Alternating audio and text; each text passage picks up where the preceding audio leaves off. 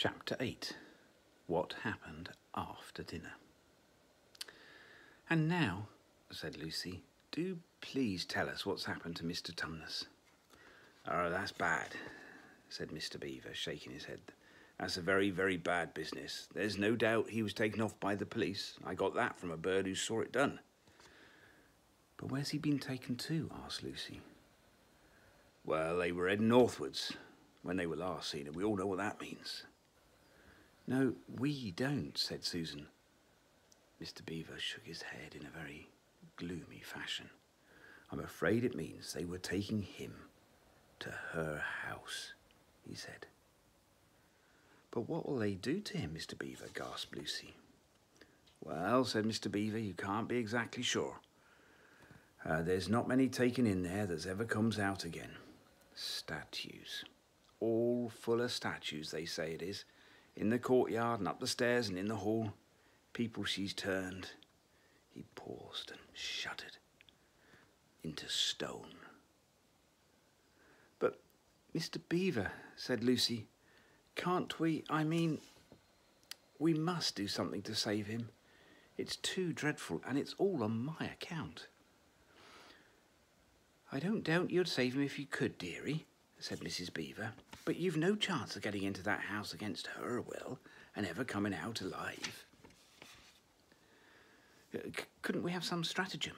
said Peter. Couldn't we dress up as something, or pretend to be, peddlers or anything, or watch till she was gone out, or hang it all, there must be some way.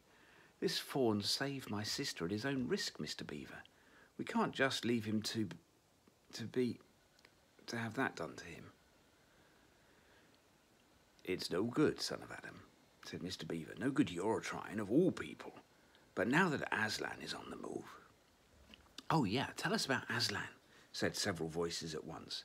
For once again that strange feeling, like the first signs of spring, like good news, had come all over them. "Who is Aslan?" asked Susan.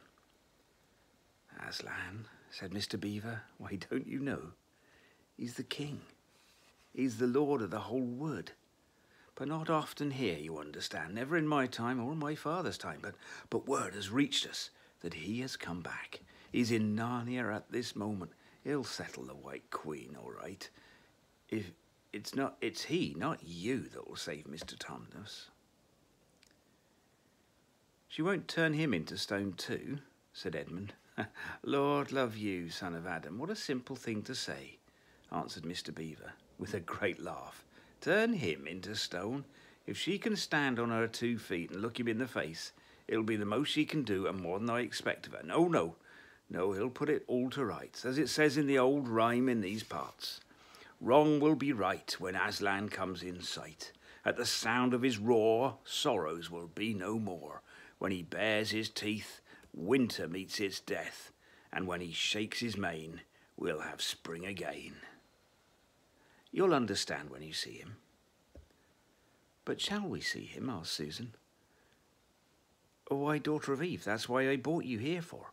I'm to lead you to where you shall meet him," said Mr. Beaver. "Is he a man?" asked Lucy. "Aslan? A man?" said Mr. Beaver sternly. "Certainly not. I tell you, he's the king of the wood, the son of the great emperor beyond the sea. Don't you know who the king of the beasts? Aslan is a lion. The lion, the great lion." "Oh," said Susan, "I'd thought he was a man. Is he quite safe? I shall feel rather nervous about meeting a lion." "That you will, dearie, and no mistake," said Mrs. Beaver. "If there's anyone who can appear before Aslan without their knees knocking, they're either braver than most or else just silly." "Then he isn't safe," said Lucy. "Safe?" said Mr. Beaver. "Don't you hear what Mrs. Beaver tells you? Who said anything about safe? Of course he isn't safe, but he's good. He's the king, I tell you." "I'm longing to see him," said Peter, "even if I do feel frightened when it comes to the point." "That's right, son of Adam," bringing his paw down on the table with a crash that made all the cups and saucers rattle. "And so you shall. Word has been sent that you are to meet him tomorrow, if you can, at the stone table." "Where's that?" said Lucy. I'll show you, said Mr. Beaver. It's down the river, a good step from here. I'll take you to it. But in the meantime, what about poor Mr. Tumnus, said Lucy. The quickest way you can help him is by going to meet Aslan, said Mr. Beaver. Once he's with us, then we can begin doing things. Not that we don't need you too, for there's another of those old rhymes. When Adam's flesh and Adam's bone sits at Cair Paravel enthroned, the evil time will be over and done. So things must be drawing to their end now. He's come and you've come. We've heard of Aslan coming into these parts before, long ago. And nobody can say when, but there's never been any of your race here before. That's what I don't understand, Mr. Beaver, said Peter. I mean, isn't the witch herself human? She'd like us to believe it, said Mr. Beaver, and it's on that she bases her claim to be queen. But she's no daughter of Eve. She comes from your father, Adam's. Here Mr. Beaver bowed. Your father's Adam's first wife. Her they call Lilith, and she was one of the Jinn. That's what comes from on one side, and on the other side she comes of the giants. No, there isn't a drop of real human blood in the witch. That's why she's bad all through, Mr. Beaver, said Mrs. Beaver. True enough, Mrs. Beaver, replied he. There may be two views about humans, meaning no offence to the present company, but there are no two views about things that look like humans and aren't. I've known good dwarves, said Mrs. Beaver. So have I, now you come to speak of it, said her husband, but precious few, and they're the ones least like men. But in general, take my advice. When you meet anything that's going to be human, and isn't yet, or used to be human once and isn't now, or ought to be human and isn't, you keep your eyes on it, and feel for your hatchet. That's why the witch is always on the lookout for any humans in Narnia. She's been watching for you this many a year, and if she knew there were 4 of you, she'd be more dangerous still. What's that to do with it? Asked Peter. Because of another prophecy, said Mr. Beaver. Down at Cair Paravel, that's the castle on the sea coast, down at the mouth of this river, which ought to be the capital of the whole country, if it all were as it should be. Down at Cair Paravel there are 4 thrones, and it's a saying in Narnia, time out of mind, that when 2 sons of Adam and 2 daughters of Eve sit in those 4 thrones, then it'll be the end not only of the White Witch's reign, but of her life. And that's why we had to be so cautious as we came along. For if she knew about you 4, your lives wouldn't be worth a shake of my whiskers. All the children had been attending so hard to what Mr. Beaver was telling them that they had noticed nothing else for a long time. Then, during a moment of silence that followed this last remark, Lucy suddenly said, I say, where's Edmund? There was a dreadful pause, and then everyone began asking, well, who saw him last? How long's he been missing? Is he outside? And then all rushed to the door and looked out. The snow was falling thickly and steadily. The green ice of the pool had vanished under a thick white blanket, and from where the little house stood in the centre of the dam, you could hardly see either bank. Out they went, plunging well over their ankles into soft, new snow, and went around the house in every direction. Edmund! Edmund! They called till they were hoarse. But the silently falling snow seemed to muffle their voices, and there was not even an echo in answer. Oh, how perfectly dreadful, said Susan, as at last they came back in despair. Oh, how I wish we'd never come. What on earth are we to do? Said Peter. Do? Said Mr. Beaver, who was already putting on his snow boots. Do? We must be off at once. We haven't a moment to spare. We'd better divide into 4 search parties, said Peter, and go in different directions. Whoever finds him back must come here and... Search parties, son of Adam, said Mr. Beaver. What for? Why, to look for Edmund, of course. Well, there's no point in looking for him, said Mr. Beaver. What do you mean, said Susan. He can't be far away yet, and we've got to find him. What do you mean when you say there's no use looking for him? The reason there's no use looking, said Mr. Beaver, is that we already know where he's gone. Everyone stared in amazement.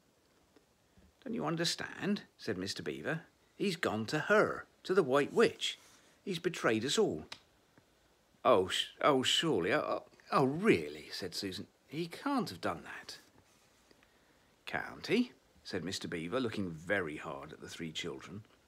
And everything they wanted to say died on their lips, for each felt suddenly quite certain inside that this was exactly what Edmund had done. But will he know the way? Said Peter. Has he been in this country before? Asked Mr. Beaver. Has he ever been here alone? Yes, said Lucy almost in a whisper. I'm afraid he has. And did he tell you what he'd done or who he'd met? Well, no, he didn't, said Lucy. Then mark my words, said Mr. Beaver. He's already met the White Witch and joined her side, and been told where she lives.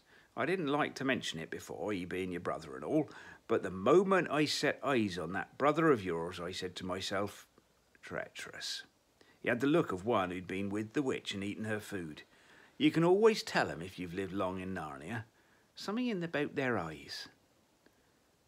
All the same, said Peter, in a rather choking sort of voice. We've still got to go and look for him. He's our brother after all, even if he is rather a little beast. And he's only a kid. Go to the White Witch's house, said Mrs. Beaver. Don't you see the only chance of saving either him or yourselves is to keep away from her? How do you mean? Said Lucy. Why, all she wants is to get all four of you. She's thinking all the time about those 4 thrones at Cair Paravel. Once you were all 4 inside her house, her job would be done, and there'd be 4 new statues in her collection before you had time to speak. But she'll keep him alive as long as he's the only one she's got, because she'll want to use him as a decoy, as a bait to catch the rest of you. Oh, can no one help? Wailed Lucy. Only Aslan, said Mr. Beaver. We must go on and meet him. That's our only chance now. It seems to me, dears, said Mrs. Beaver, that's very important to know just when he slipped away. How much he can tell her depends on how much he heard.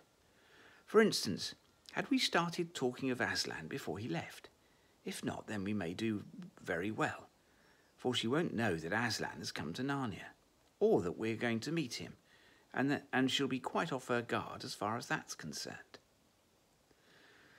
I don't remember his being here when we talked about Aslan, began Peter. But Lucy interrupted him. Oh, yeah, he was, she said miserably. Don't you remember? It was he who asked whether the witch could turn Aslan into stone too. So he did, by Jove, said Peter. Just the sort of thing he would say too. Worse and worse, said Mrs. Beaver.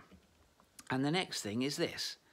Was he still here when we were told that the place for meeting Aslan was at the stone table? And of course no one knew the answer to this. Because if he was, said Mr. Beaver, then she'll simply sledge down in that direction and get between us and the stone table and catch us on our way down. In fact, we shall be cut off from Aslan. But that isn't what she'll do first, said Mrs. Beaver. Not if I know her. The moment that Edmund tells her that we're here, she'll set out to catch us this very night.